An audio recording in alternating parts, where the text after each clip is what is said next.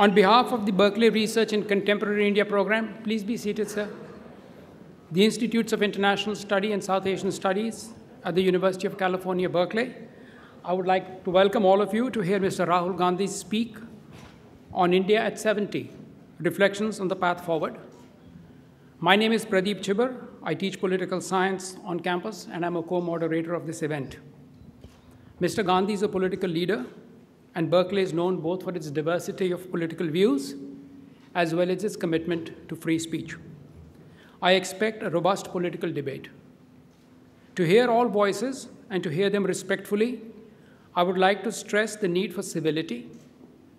Free speech and academic freedom are foundational values for the University of California at Berkeley. As Chancellor Carol Christ noted in her message to campus at the beginning of the semester, the public expression of many sharply divergent points of view is fundamental both to our democracy and to our mission as a university. UC Berkeley is committed to the belief that speech we may not or agree with should be confronted with more speech rather than censorship. We ask that you as audience members be respectful of the speaker and refrain from any disruptive behavior. Some of you may disagree with today's topic or his answers and may have other differences with our invited speaker. However, please respect the spirit of this forum and the rest of the audience by allowing a guest this opportunity to speak. Please do not stand, shout, or engage in any other behavior that disrupts the event or prevents the speaker from being heard or completing the presentation. Anyone who disrupts the event may be asked to leave the campus, and if police action is necessary, this could lead to criminal action, citation, or even arrest. Students or campus affiliates might also face administrative consequences for disruptive behavior. You should have received an index card as you enter this auditorium. If you have a question for Mr. Gandhi, please write your question down on an index card. An affiliate of the Institute for International Studies will collect the cards throughout the lecture prior to the question and answer portion of our event. Mr. Gandhi will address the audience first, followed by the moderated question and answer. We ask that you remain in your seats during this time. This event is streaming live. We ask that you do not video record this event. If you are seen video recording, you may be asked to leave the auditorium. This event was initiated by Berkeley undergraduates with the able help of Mr. Milind Deora, whose responsiveness and attention to detail have been truly extraordinary. Thank you, Mr. Deora. I would also like to thank the Institute of South Asia Studies and 3 affiliates of the Institute of International Studies, Ariana, Savannah, and Elliot, who have worked hard to make this possible. None of this would have been possible, however, without one person who coordinated all of the many, many pieces that are needed to get somebody like Mr. Gandhi to campus, Rex Louis, the redoubtable administrative director of IIS, and I would urge all of you to give a big hand to Rexel.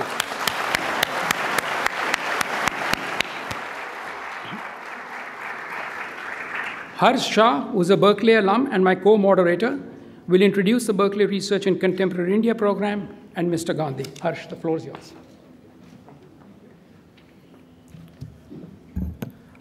Thank you, Professor. And thank you all for attending and viewing this event. I'll start by talking a little bit about our program and then go on to introduce our speaker today. The Berkeley Research and Contemporary India program was started 2 years ago with the aim of facilitating a deeper relationship between Berkeley and India, primarily by bringing in prominent Indians to Berkeley, hosting conferences both in Berkeley and in India, and most importantly, supporting student research on contemporary India. We've previously hosted speakers like Dr. Tharoor and Mr. Milind Deora, both of whom are in attendance today. And we've also included or hosted other eminent individuals from India, including Rajdeep Sardesai, Sagrika Ghosh, and Pratap Bhanu Mehta. The program is supported by the generosity of donors in India, and the philanthropy of these donors is also making it possible to have another signature event called the Berkeley India Conference, which will be held at this campus on October 7th and 8th. The 2-day conference will see politicians, academics, journalists, and business leaders discuss and debate various different socio-political issues surrounding India across keynotes and panel discussions. Coming to today's event, our speaker, Mr. Rahul Gandhi, hardly needs an introduction. Mr. Gandhi is currently Vice President of the Indian National Congress and the Chairperson of the Youth Congress. and he's also a 3-time Member of Parliament. He led the Congress Party in the 2014 general elections and various state elections, and is leading the reorganization of the party following the electoral defeat in 2014. Mr. Gandhi's father, Rajiv Gandhi, great-grandmother Indira Gandhi, and great-grandfather Mr. Jawaharlal Nehru were all prime ministers of India. His lecture today follows in the footsteps of a historic speech delivered on the Berkeley campus by Mr. Nehru in 1949. Mr. Gandhi, thank you for joining us today, and the floor is yours.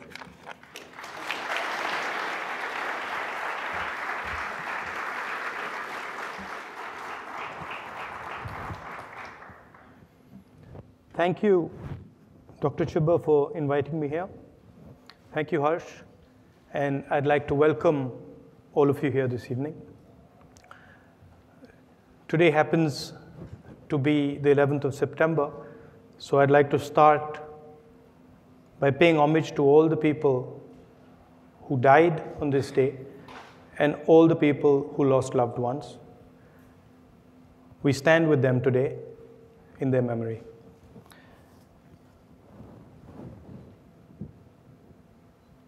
As a politician, we get to go to many places and listen to many different people. And I'm going to start today by telling you a little story. Many years ago, you'd remember that there was a huge tsunami that came to India. And it hit the Andaman and Nicobar Islands. And one of the things that we were doing at the time was trying to send aid to the Andaman and Nicobar Islands. And I was looking at a list of people who had died. And there's many communities who live on the Andaman and Nicobar Islands. And I noticed in the list that there were absolutely no tribal people who had died. So I asked some of the people there, I said, listen, how has this happened? I said, there's many, many people who've died. There's lots of tribals living in Andaman and Nicobar, but I don't see a single tribal person who's died in this tsunami. What happened? So then one of the people there told me, they said, you know, Mr. Gandhi, when a tsunami comes, the sea goes out. And when the sea goes out, huge numbers of fish are left stranded. And he said the tribals, they knew that when a tsunami goes out, when the tsunami comes in, just prior to it, the sea goes out. Whereas the non-tribals didn't know this. And when the tsunami came, the sea went out, all the non-tribals ran to get the fish. And all the tribals ran into the hills. And some of the tribals told the non-tribals that, don't go there. You're going to get killed. But they didn't listen. They ran into the sea. And that's why no tribals died.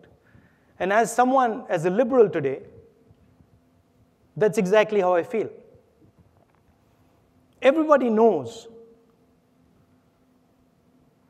that something has gone very wrong in the system. And the right-wing politicians are saying, go there and pick up the fish. And people are sort of looking at the simple answers. They're looking at the simple answers, but you're not going to get a result from the simple answers. And one of the reasons I've come here, and this is a tremendous institution, but this institution believes in a liberal ideology, it believes in discussion, it believes in listening to people, it believes in conversations. And you have a tremendous history, and I respect that history. As you, Mr. Chibber, said, my great-grandfather came here and gave a speech. So I'd like to thank you very much for inviting me here. I'm going to speak for about 15, 20 minutes, and then we're going to have a conversation. You can ask me all the questions you'd like. India is a massive country. It is also one of the world's most complex countries. Every time you think you've understood India, she will reveal something new to you. In fact, I would venture to say, anyone who thinks he understands India is a fool. According to most Western academics and intelligence agencies in the middle of the last century, India was supposed to fail. We are 29 states, covering every religion in the world. We have 17 official languages and hundreds of different dialects, and a terrain that runs from the Himalayas all the way to the desert. Most of these experts didn't expect India to survive. They predicted it would fall apart, torn to pieces by its own diversity and contradictions. And yet somehow, as Indira Gandhi said when asked whether India leans left or right, India came out standing straight and tall. The idea of nonviolence, or ahimsa, as we call it in India, is what has allowed this huge mass of people to rise up together. Uniting India's religions, castes, and languages would simply be impossible without it. It is this idea that Mahatma Gandhi fashioned into a powerful but beautiful political weapon. The common conception in the West is that people have ideas. You all say, I have an idea.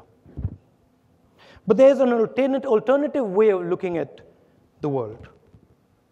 The counterintuitive notion that instead of people having ideas, that ideas have people.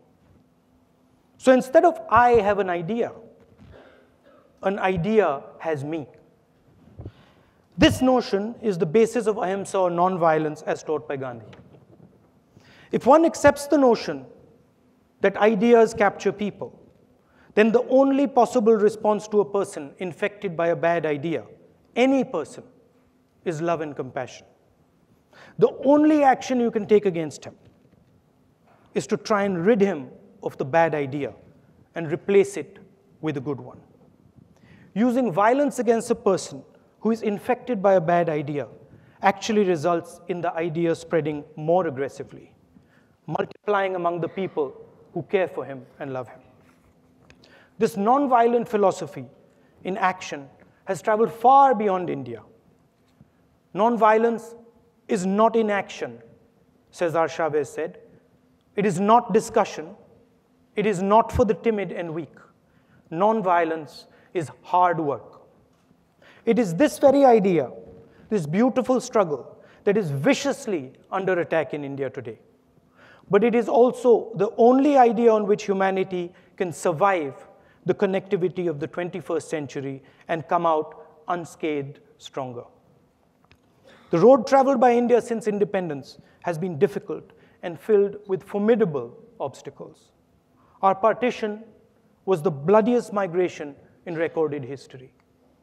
At independence, most of our 400 million people were hungry. Yet the achievements of India have been significant. Increasing literacy, expanding healthcare, and raising life expectancy, all within a generation. Achieving self-sufficiency in food grains, averting famine, pushing huge advantage in science and technology, even being a front-runner in the field of computer technology. When Mr. Rajiv Gandhi and my dear friend Sam Pitroda, who's sitting here, spoke about bringing the computer to India, there were voices that ridiculed them. In fact, a leader of the BJP who became prime minister later asked the question, what does India need computers for? Why do we need computers? Imagine that. When India built the IITs, the entire world, including many in India, were highly critical of the idea that a poor country should waste money on such technical institutions. They reacted to us with skepticism, wondering why a country like ours would need such institutions. Today, these IITs and other higher education institutions in India play a central role in Silicon Valley and the global progress of technology. And yet, look at us today. We are rightly proud. We have done that and more, lifting hundreds of millions of people out of poverty. For everything everyone says about India, there is no democratic country in human history, and I'll repeat that, there is no democratic country in human history that has raised as many people out of poverty as India has. It has never been done. And we have not done it with violence. We've not done it by killing people. We have done it peacefully together. For the first time in our history, India, if it is steered correctly and faithfully, has the opportunity to wipe out poverty. If India is able to lift another 350 million people out of poverty by 2030, it would be an achievement of which the human race can be proud. Doing this will require us to grow at more than 8% over the next 13 years. India has done it before and can do it again. But it is imperative that India sustain a high growth rate for an uninterrupted period of 10 to 15 years in order to do so. At the heart of this powerful engine that India has built with its blood, sweat, and bare hands since 1947 are jobs and economic growth. No amount of growth is enough for India if it is not accompanied by the creation of jobs. It doesn't matter how fast you grow. If you're not creating jobs, you're not actually solving the problem. So the central challenge for India is jobs. Roughly 12 million young people, 12 million, enter the Indian job market every year. Nearly 90% of them have a high school education or less. India is a democratic country, and unlike China, it has to create jobs in a democratic environment. India does not have, and nor does it want, China's coercive instruments. We cannot follow their model of massive factories controlled by fear. Jobs in India are going to come instead from small and medium scale industry. India needs to turn colossal numbers of small and medium businesses into international companies. Currently, all the attention in India is paid to the top 100 companies. Everything is geared towards them. Banking systems are monopolized by them. The doors of government are always open to them, and laws are shaped by them. Meanwhile, entrepreneurs running small and medium businesses struggle to get bank loans.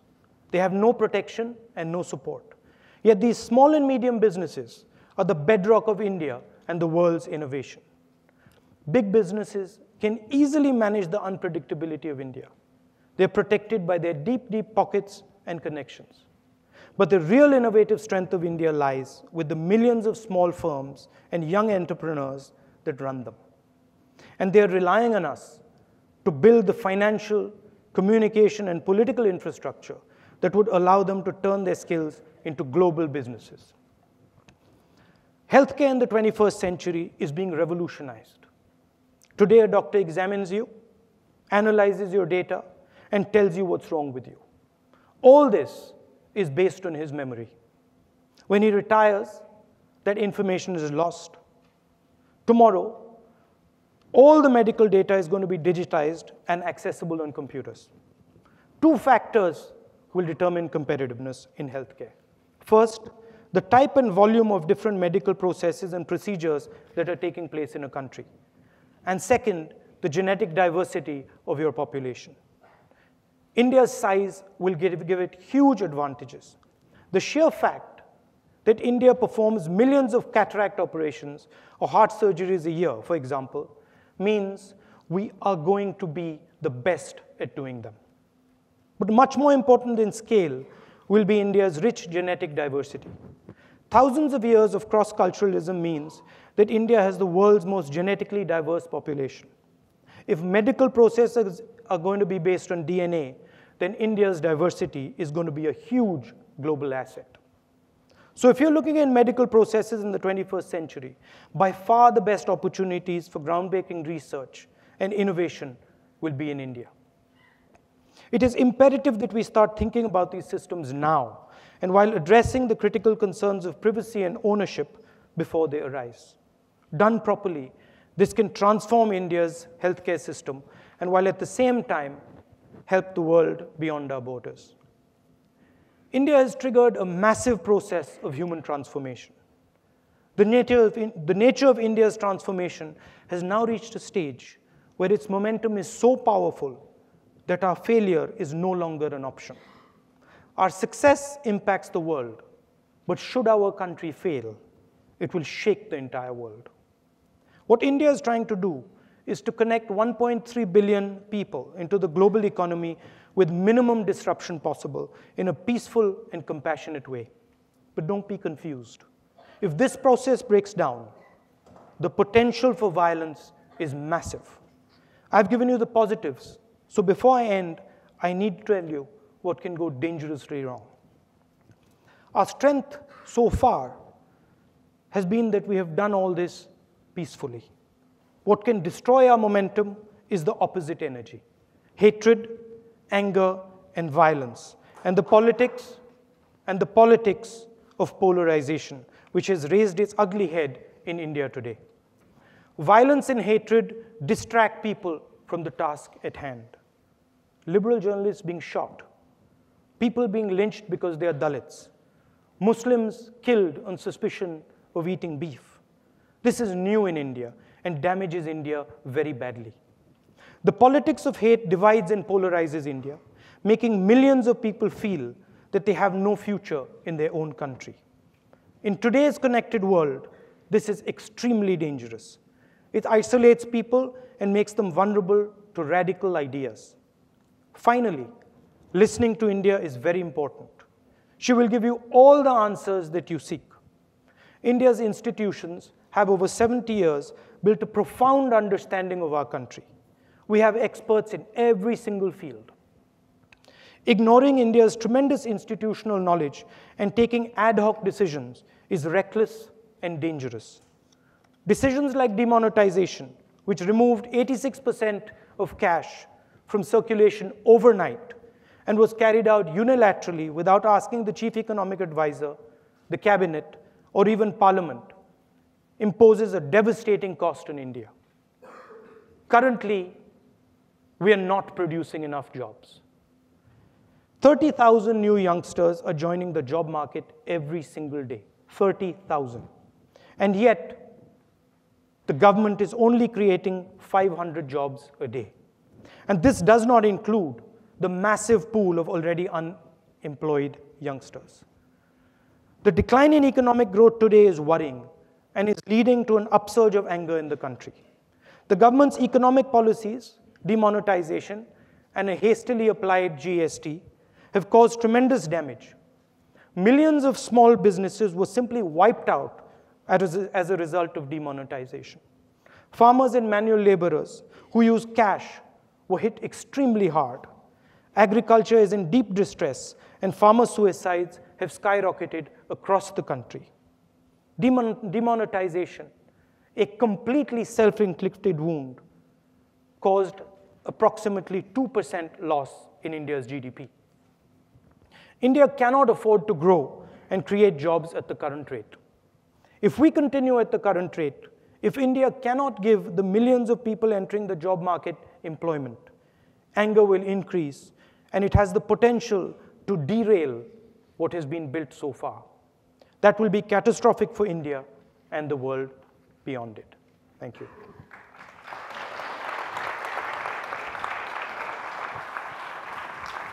Thank you.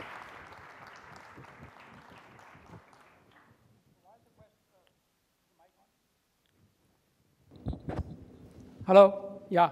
So while the cards are being collected and the questions given, I thought I'd start off. You spoke very touchingly and movingly about the lists of the dead people you were going through in the tsunami and of the violence and hatred that exists in India today.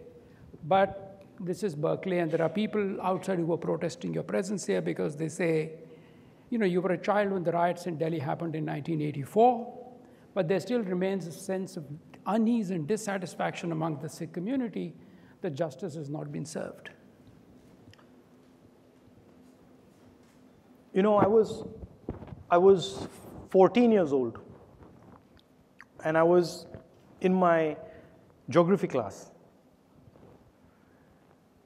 And I got a phone call in school that I should come home. And I went home, and my grandmother had been shot 32 times. But what many people don't know was that the people who shot my grandmother, her bodyguards, were my friends. And I used to play badminton with them. So on one day, I saw my grandmother shot, and I saw my friends shot. I understand what violence does. And it doesn't matter against who it's done. As I said in my speech, violence against anybody is wrong, and I condemn it. And I fully support any action that is taken against anybody who's carried out violence. In fact, I'm with them in their quest for justice, 100%. Look, you know, it's quite a strange world. Because my grandmother absolutely loved Sikhs. And I remember in 1977, when my grandmother lost the election, the only people around in our house were Sikhs. And I absolutely love the community. That's just the truth. And if there is anything I can do to help them get justice, I'm the first person who will do it. Violence will never get you a solution ever. I mean, I'm a believer in what Mahatma Gandhi says. I've lost my grandmother, I've lost my father. If I don't understand violence, I mean, I'd have to be really ignorant. Thank you for that. Of course, you've had a very unusual, difficult upbringing. You just mentioned these two instances. You lost your grandmother at the age of 14. You lost your father about 7 years after that. How have these personal tragedies affected your approach to life and to your politics?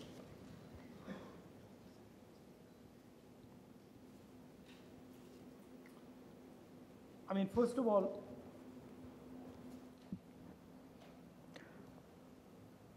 you know, when you lose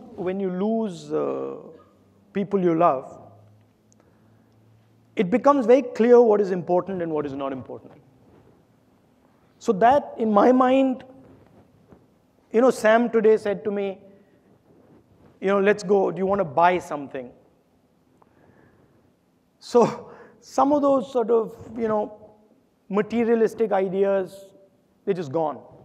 I mean, I see other people having them, but I don't understand them.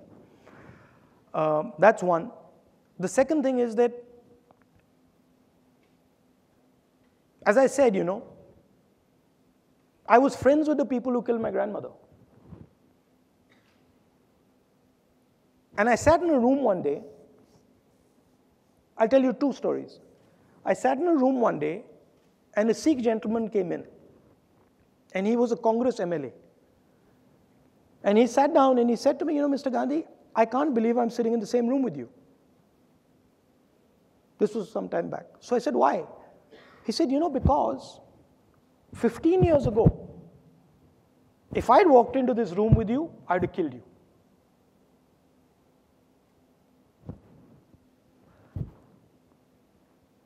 Political currents shape people in strange ways. They release anger, they make people hate each other, but the only way forward, the guy hugged me after that, the only way forward is to go to the person who's angry with you, talk to him, and understand what it is that is bothering him. That's the only way forward. There's no other way forward. Because if you carry out violence against somebody, it doesn't end there. It will always be a cycle. It'll go back and forth, back and forth, back and forth, back and forth, and won't help anybody.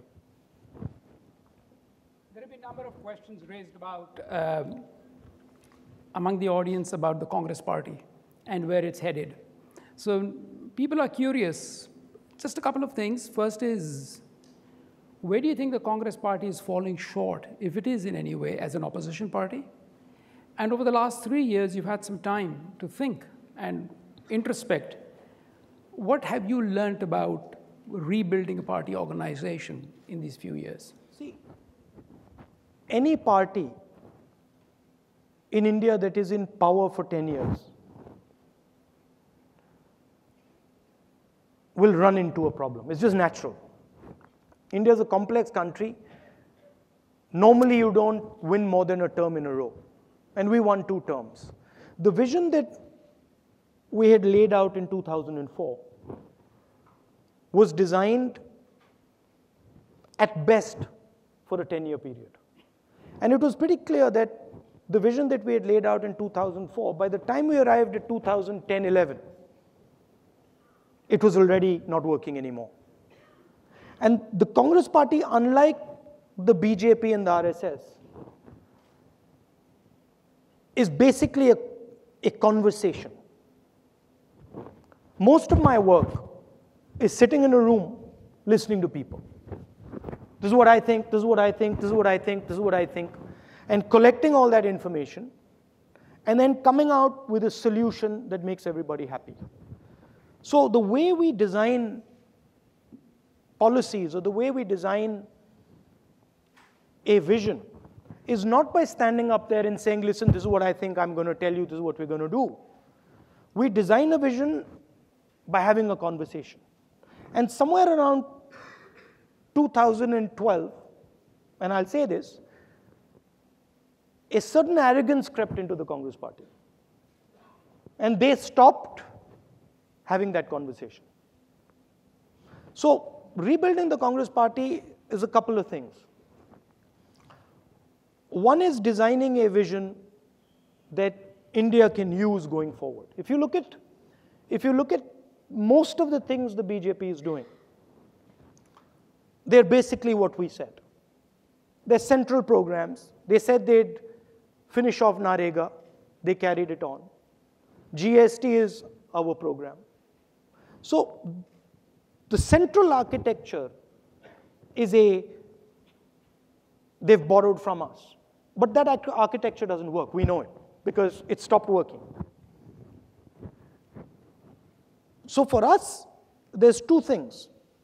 One is make a transition, and a smooth one, between the sort of senior people and younger people. You can't just brush aside all senior people. So you have to bring people together. You have to put some new faces. You have to put some old faces. That's a compromise. So that's one aspect. But the main thing is, what I said there. India has unleashed 400-500 million people. And now it's not good enough for us to say that we're not going to give them a vision. It can't be done. Because if you don't give them a vision, then you enter a very dangerous space. And really what has happened is, if you look at India from about 2012, and we are to blame for at least 2 to 3 years of that, India has basically lost its vision. And that conversation has to be had. You said something interesting about a that the central architecture doesn't work. Could you say a little bit more about why you think the central architecture that you had put in place has stopped working or doesn't work so well? It's not only ours. It's not only ours. You know, some years back, a leader from one of the European countries came, and I was having a chat with him. And I asked him a very simple question. I said, you know, I understand all this you're saying to me about globalization. Just answer me one question, because I don't understand how you're going to get that answer. I said, what is it? I said, please explain to me how you intend to get employment for the large majority of your population, the blue-collar space. How are you going to get employment for those people? And his answer shocked me. He said, I can't. And I said, well, if you can't, there's going to be a real problem. And he's like, yeah, there's going to be a real problem. Two things have happened. The first thing is, if you look at who is producing jobs, pretty much the only country that is actually producing jobs at scale is China. They're doing so because they have a particular type of coercive machinery. They have a particular type of environment where they can manage factories with 30,000 people, 50,000 people.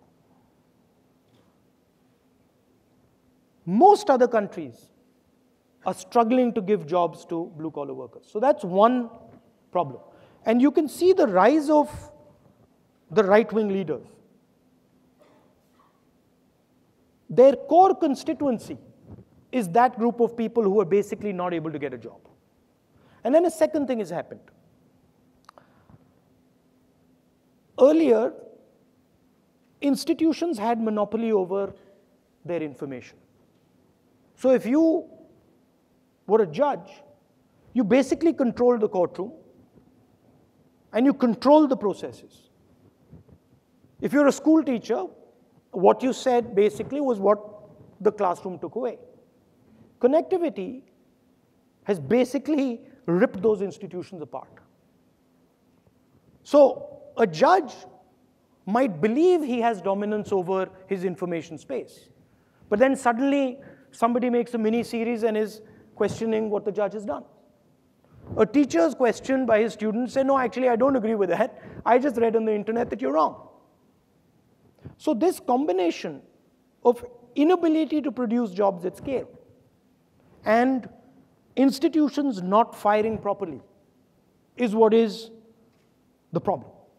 I'll ask one follow-up on that. So some of the reasons institutions don't work is corruption, and people in the audience are asking, which is that, you know, there's a fair bit of corruption in India, and your party is, for right or wrong, we're, you know, stigmatized by it. So what do you think should be done to actually address this issue? I think there's two things. One of the things that we did was the right to information. And what the right to information did was massively increase transparency. So a lot of the problem that we faced was actually because of a massive increase in transparency that we created, which, by the way, Mr. Modi has shut down. So Mr. Modi has basically clamped down on the RTI, on the right to information. So the amount of information that was flying around in our time is simply not flying around. So one reason we got into quite a lot of trouble was because we dramatically increased the amount of transparency. But if you want to take on corruption in India, corruption happens because of arbitrary centralized power. You have to crack arbitrary centralized power. You have to decentralize power. Unless you decentralize power, you're not going to take on the corruption issue. So moving in a slightly different direction, you know, You've stressed the need for designing a good, strong vision for any party, for the Congress to revive its fortunes. Now, you also need someone to sell that vision effectively. And Mr. Modi has done that quite well for the BJP. Now, when the UPA was in power, there was a huge clamor to have you come into the executive, become a cabinet minister. Some said prime minister. In 2014, they wanted you to be prime ministerial candidate, which you declined. And you're very likely going to face the same demand in 2019. So are you ready to now take charge of executive role in the Congress party? I'm absolutely ready to do that. But the way our party works, we have an organizational election process that decides that. And that process is currently ongoing. So we have an internal system where we elect certain delegates who make that decision. So for me to say that decision is mine, that wouldn't be very fair. That's a decision that the Congress party has to make, and that's a process that's currently going on right now. But you are open to it? Yeah, sure. Great. But that idea that the Congress is delegative and there are discussions actually runs counter to the common perception, at least among the media and among academics and among lots of people and among this audience which wants to know, but isn't the Congress party associated with more dynastic politics? What you see is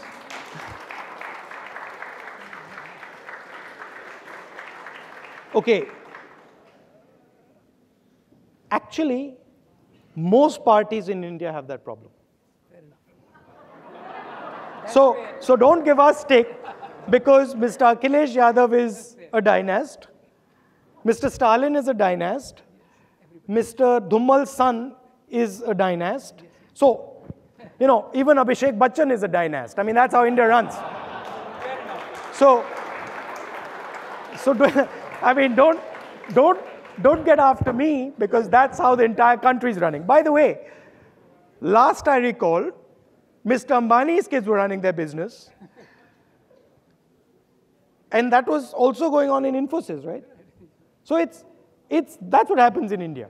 But saying that, I do try to sort of change it in the Congress party. If you look at the Congress party, there's a large number of people who are actually not from dynastic families at all. And I can name them in every state. There are also people who did happen to have a father or a grandmother or a great-grandfather in politics. Yes. They do exist. They do exist. There's not much I can do about it. I mean, but as a quick follow-up to that, a lot of people... Go ahead. The real question is the person actually a capable person? Is the person a sensitive person? That's the question. Yes. Anyway, sorry.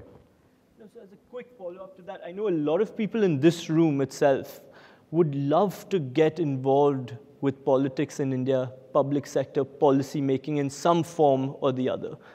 Doesn't have to be 24/7, but they'd love to get involved and are unable to figure out what's the best route to do that without having family backing. So what is your suggestion to those people? That gentleman sitting there, Shashi Tharoor, he is, and if you're in the United States, Sam Pitroda there. Shashi Tharoor has recently taken over a new organization that the Congress is building called the Professionals Congress. Anybody who is interested in joining politics, but not through the sort of directly elected system, can go and talk to him. But if you're looking to do internships and you're looking to sort of do public policy, I'm more than happy to put you in touch with people. There's plenty of people in the Congress party, politicians, who are working on these type of things. I'm more than happy to put you in touch. I can get you a number. Or an email. Or an email. Thank you. You know, and you mentioned some of that you're trying your best within the Congress to move away from this dynastic system. You've had a lot of internal reforms you've tested out, one of them being the primaries at the local level. But some of them have run into roadblocks, many of them, in fact. And you also attributed to this, to the struggles of navigating between the young and the old. And have you found that being a big issue and roadblock for you as you've gone ahead with your reform agenda in the Congress? You know, my earlier approach was that one should push young people, regardless. I still believe that as many young people as possible should be pushed forward. But there's tremendous talent in the Congress party with some of our senior people. And, you know, it's really unfair to say that, you know, just because you happen to be slightly old, we're not going to utilize you. So it's a mix. It's a mix. It's trying to make both these systems work together, both young and old work together. You know, you know how India works. There's sort of egos and stuff like that. When you gave your speech, I found something really striking, which is that you started speaking of removing poverty and through the actions of small-scale industry and businessmen. That sounds to me like a shift away from the old socialist vision that has characterized the Congress Party for a long time. And even within the Congress Party, I think there was an op-ed written in the Hindustan Times recently arguing for a more leftward shift in the Congress Party. But you seem to be arguing and articulating a slightly more center-right vision, at least as far as economics is concerned. Is that where you think the party should go? The left-right idea, it works very well in Europe and the United States. It doesn't work so well in India. I'll give you an example, right?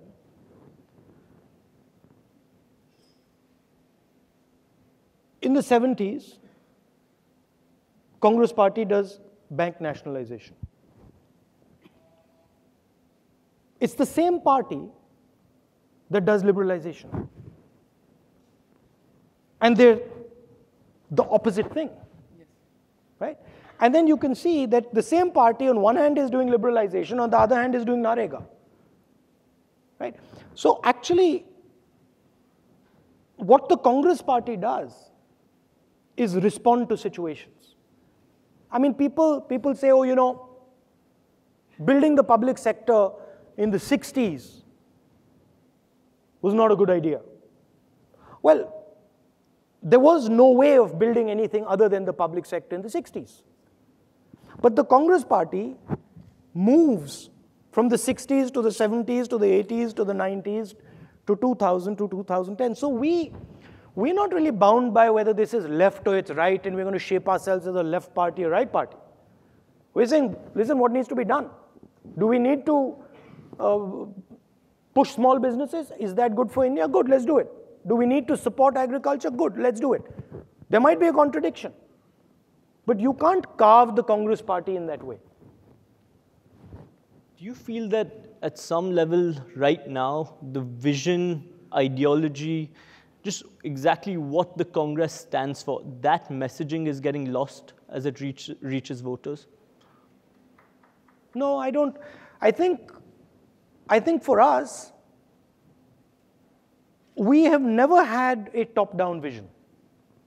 So do you know where Narega came from?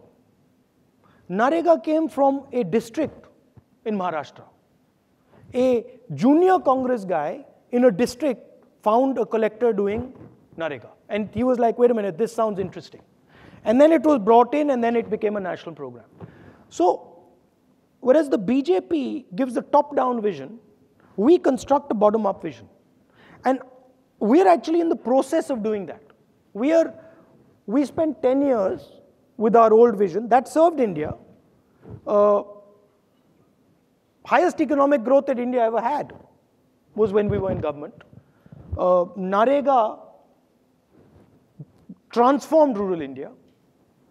RTI was an extremely powerful program. But these are all programs that they came from the bottom. And that's the process that we're doing right now. We're having conversations with our people, saying, listen, what's going on in Karnataka? What's interesting there? I think this thing is interesting there.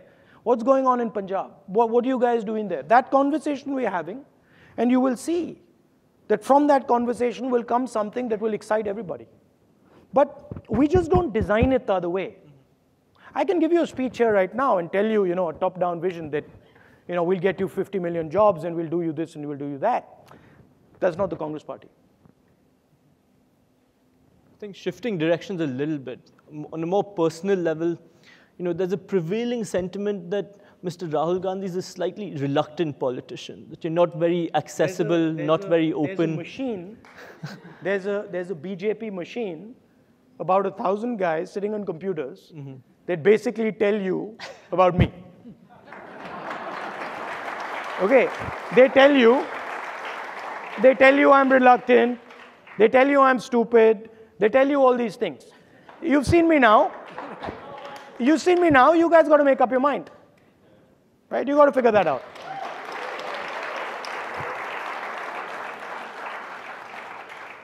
But realize that there is a tremendous machine,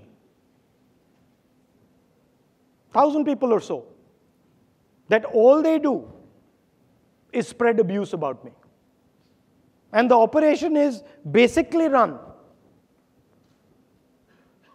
by the gentleman who's running our country. Basically. So what do you think is the best way you can counter that? How do you address these misperceptions floating around? Have more conversations like this and give people a sense of what I'm like. That's the best way.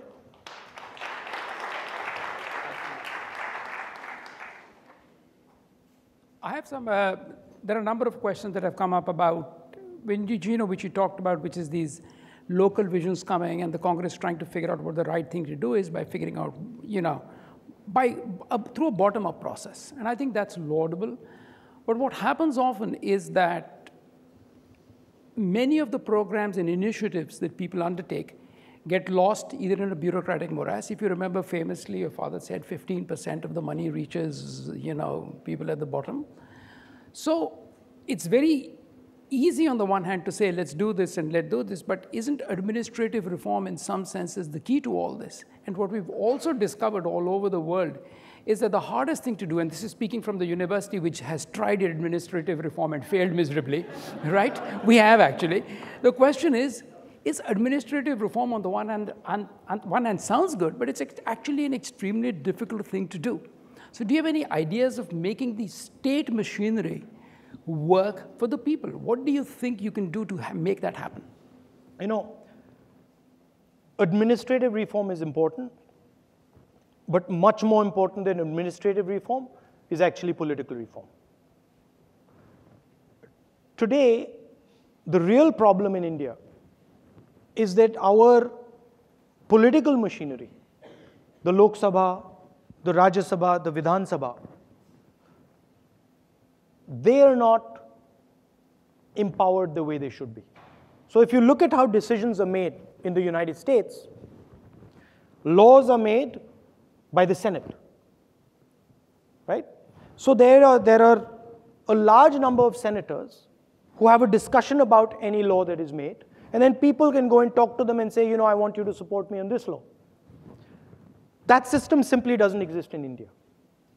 Laws in India are made by ministers and 5 or 6 people surrounding the minister. Until you make that process transparent, until you bring that process out into the open, you're not really going to transform the system.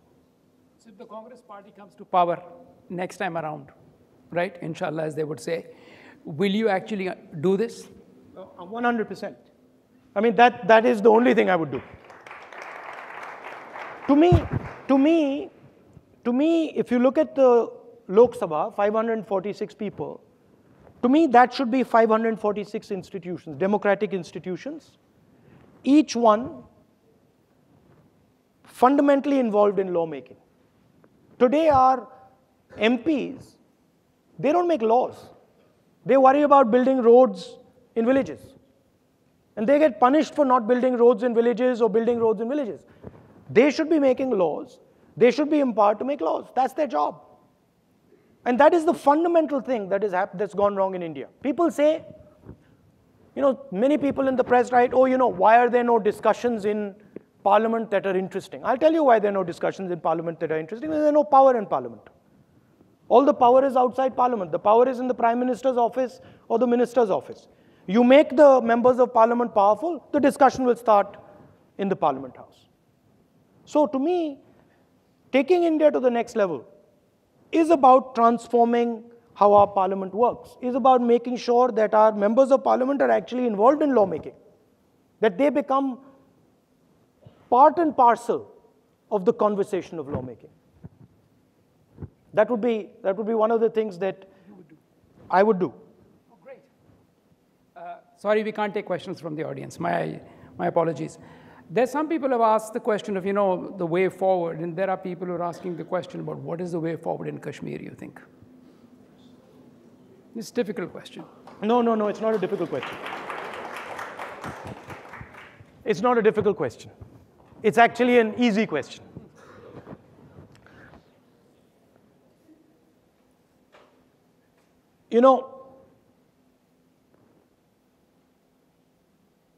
For 9 years, I worked behind the scenes with Prime Minister Manmohan Singh, with Mr. Chidambaram, with Jairam Ramesh, and a large number of people. And we worked silently on Jammu and Kashmir. When we started in 2004, terrorism was rampant in Jammu and Kashmir. By the time we finished, in 2013, I went back and I hugged the Prime Minister. And I told him that, one of your biggest successes is the end of violence in Jammu and Kashmir. In 2013, we had basically broken the back of terrorism in Kashmir. And we hadn't done it by giving big lectures and big stories. We hadn't done it by giving big lectures and stories. We had done it silently. I'll tell you how we did it. We did it by holding Panchayati Raj elections. We did it by linking women to banks, self-help groups. We did it by running a program of getting young Kashmiris, young people from Jammu and Kashmir and Ladakh, employment in other parts of India, bringing corporates to Jammu and Kashmir, having conversations like this with them, and building their confidence. In fact, the bodyguard who I went to Jammu and Kashmir is standing right here. And my way of measuring progress, I had two metrics. One metric was, how many commercial flights are coming into Jammu and Kashmir? Because the more commercial flights, the more tourism, the more people are comfortable, the better we're doing. And the second was how close these guys stand to me. So if these guys are standing all around me, we're not doing well. And if they're sort of loosening up a bit, we're doing well. So we went from practically no planes to 50 planes. And I remember one day in 2013, when I was looking around and I was like, where are my security guys? And they had actually loosened up so much.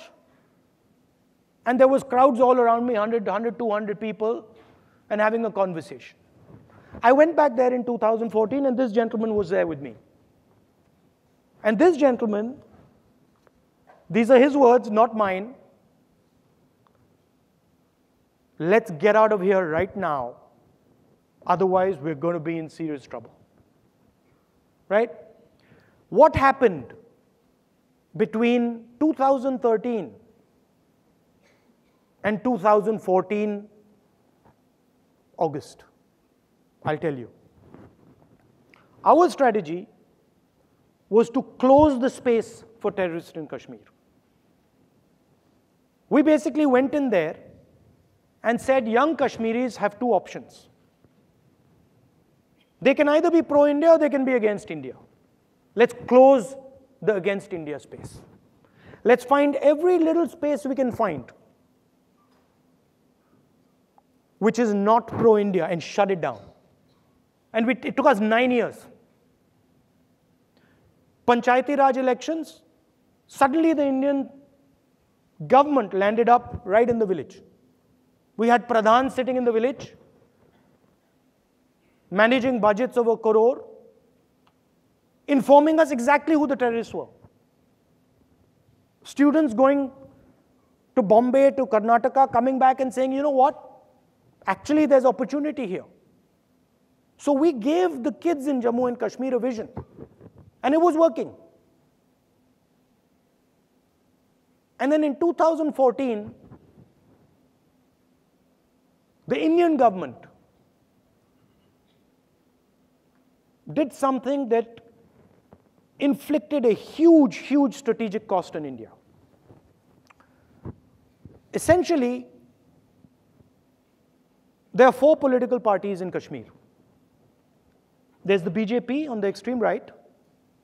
There's the Congress, Nationalist.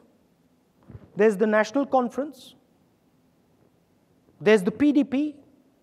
There's the Hurriyat. And then there's terrorists in Pakistan. The PDP was the instrument that brought young Kashmiri youngsters into the political process. And the day Mr. Narendra Modi made an alliance between the PDP and the BJP, he destroyed the PDP as an instrument that could bring youngsters into the political system. And the day he did that, he massively opened up space for the terrorists in Kashmir, and they came in. And you saw a massive increase in violence. The intelligence guys themselves in Jammu and Kashmir told me that large numbers of the PDP have suddenly gone towards the militants. When you take these strategic decisions to take a little bit of political advantage, you do tremendous damage to the country. Today, Jammu and Kashmir, the space in Jammu and Kashmir has been opened up, not only for the Pakistanis, for other players in the region. And it is going to impose a massive, massive strategic cost on India. Just one small decision. So when you go into the details of these things, the answers are not complicated. You talk to people, you give them hope, you give them a vision. It doesn't matter who they are, whether they're from UP, Kashmir, anywhere. They will engage with you. You build trust with them, they will engage with you. It's not complicated. The reason it doesn't happen, those are complicated. What about the current strategic? Harsh, you want to ask the next questions? I think we've gotten quite a few questions. But what amazed me, Go ahead. Sorry. I'm passionate about this because for me, the Jammu-Kashmir question is a very important question for our future. You know what amazed me was 9 years of work. Going there, talking to people, 9 years, 30 days destroyed. 30 days. And it blew my mind. I was so sad. I was like, my God, 9 years. And it can just be wiped out in 30 days. We've gotten quite a few questions on your view of the Modi government's performance. I know you mentioned a couple of things in your speech: demonetization, polarization, violence. what are the 2 or 3 key things that you wish they could improve on? And maybe the second part, what are 1 or 2 things that you think the government's actually doing well? See, I'm an opposition leader, but Mr. Modi is also my Prime Minister. Mr. Modi has certain skills. He's a very good communicator, probably much better than me. He understands how to give a message to 3 or 4 different groups in a crowd. So his messaging ability is very subtle and very effective.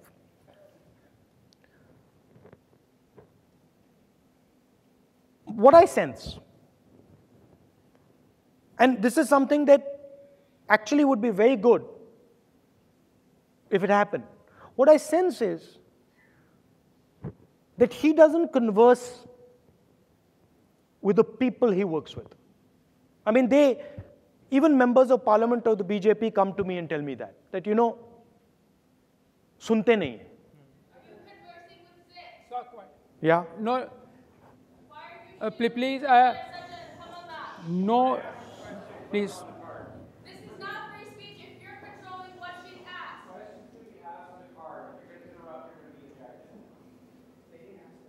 The questions weren't answered. We've been writing these next part. I'll tell you what, I'll have a conversation with you after this. I'd like you to share with everyone else as well. After that, you can share it with them, but I'll happily have a conversation. No, please. Please go ahead. This is free speech. I can respond with free speech. You're controlling my free speech by using it as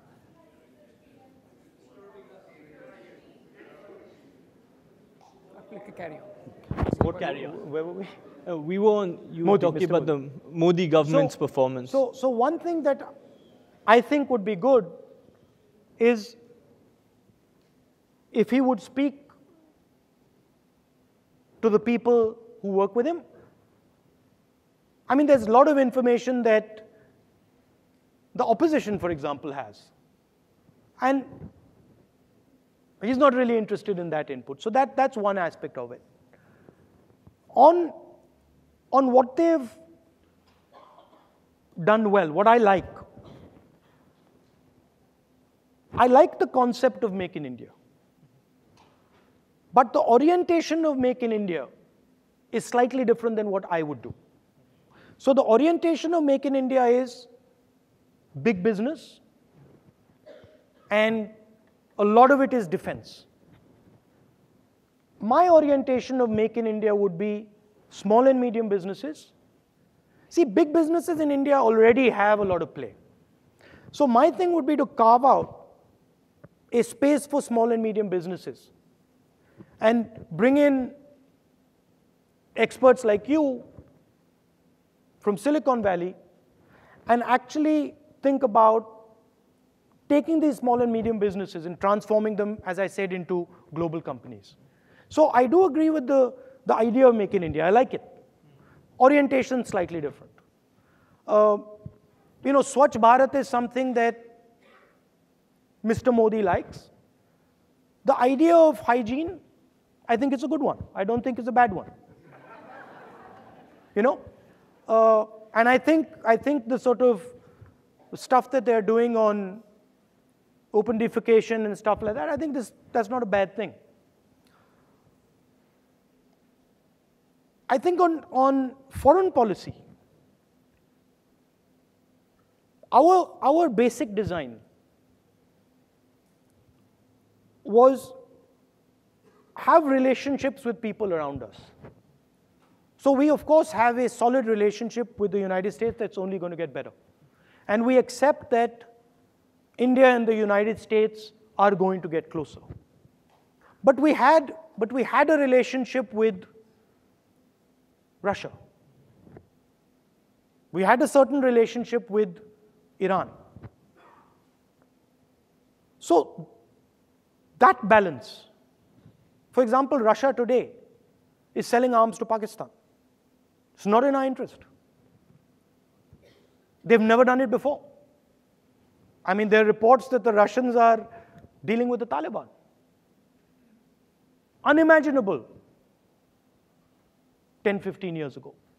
So, whereas I completely agree with their positioning as far as the US is concerned, I think they're making India vulnerable. Because if you look at Nepal, the Chinese are in there. If you look at Burma, the Chinese are there. If you look at Sri Lanka, the Chinese are there. If you look at Maldives, the Chinese are there. And in a lot of these places, these are tactical mistakes. Nepal was a tactical mistake. You know, the blockade, there was a tactical mistake. You basically lost Nepal because you made a tactical mistake. So my disagreement in the basic direction, my agreement in the basic direction, I agree. Friendship with the United States, close bond with the United States. But don't isolate India because it gets dangerous. The last question. You should ask the last question.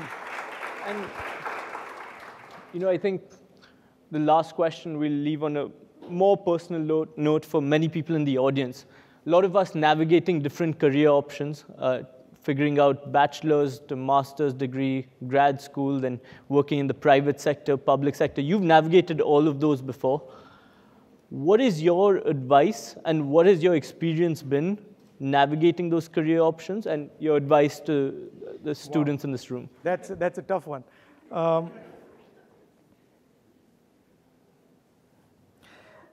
I don't know if you like this or not, but I came to the United States with a sense that there were many things that I could learn in the United States, and with the sense of, you know, I learn a lot of this stuff here, and then I'll take it back to India and apply it, right? And this country, I studied here, and I must say, I'm very fond of this country and the people, especially of the United States of America. And I learned a hell of a lot from here. But what I found was when I took it back and I tried to apply it, you can't apply it directly. Because the structure and the architecture is completely different. So there's a process of learning from America, and then when you go back, there's a process of learning from India, relearning from India. And you have to work both those things. You know, the thing I learned from college and university, how to deal with people, how to observe people, how to listen to people, that was very powerful. And I think that is the most important thing, much more important than the degree. I mean, I learned economics, and, you know, I can't recall when I sort of used what I learned in college in my work. I mean, it's been a long time.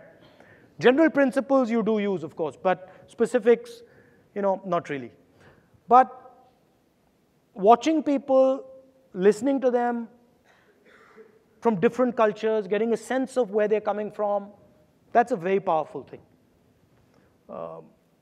That to me is something that should be developed. Well, thank you so much. Yeah. It's been a pleasure, and we can hope we get the chance to have more of these conversations. So thank you, everybody. I'm sorry if your question wasn't heard, but thank you. Really. Thank you very much.